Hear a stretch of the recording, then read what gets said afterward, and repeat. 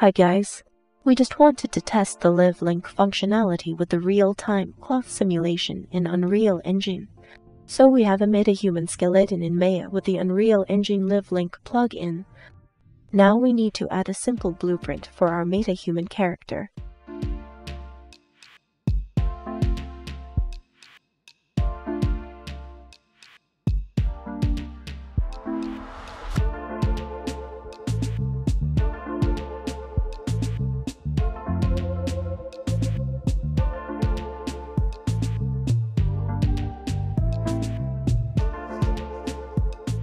That should do.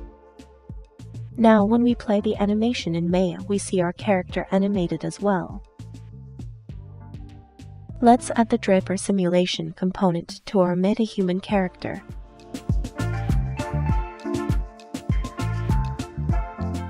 I'm selecting a hidden LOD1 mannequin mesh which will be used for the cloth collisions.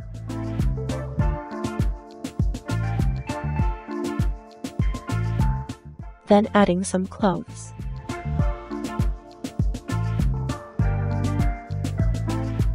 Finally, we need to select our animation blueprint that we've just created.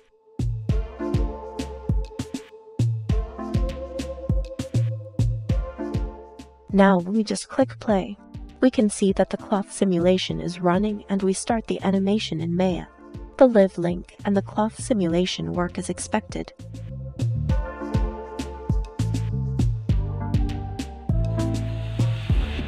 So this can be used with other Live Link applications like animation motion capture or iClone and so on. Apologies for my mispronunciations. Thanks for watching.